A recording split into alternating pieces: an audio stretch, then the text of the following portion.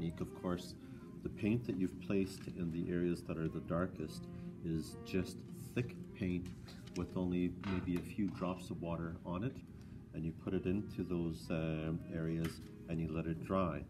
When you want to manipulate the paint by pulling it out, what you do is you reactivate the color that you have here, and you would pull it out into any of the areas where you have the lighter value, as I just did here on the side of her cheek.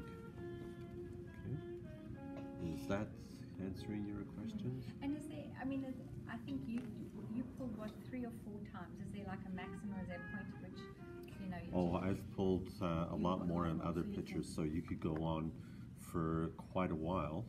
But you have to make sure you get it on really, really thick, right? Yeah, Yeah, but I know remember, I if you washed any of this off, you can always augment it with additional paint afterwards. Oh, okay. So if I kept pulling this and just became paler and paler and paler, I could still go back to my original mixture and then come back and replace that. Oh, okay.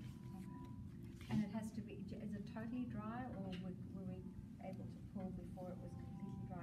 It would be better for it to be dry before you pulled it.